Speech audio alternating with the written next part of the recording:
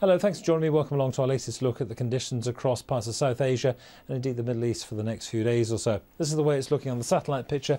Quite a plume of cloud there coming in the top end of the Arabian Peninsula on through Iran and Iraq, so it's not wall-to-wall sunshine there.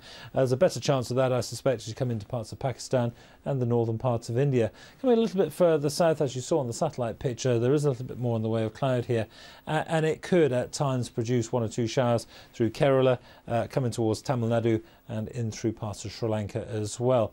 That's the exception to a pretty dry rule across the bulk of South Asia. There are some more showery bursts to be had. Again, depending on elevation, it could be watery, it could be wintry as you move up into the northern states of India and indeed towards the northern parts of Bangladesh. Looking further north, there's been a real problem with nighttime temperatures across Afghanistan. They've been as low as they have been for about 15 years or so.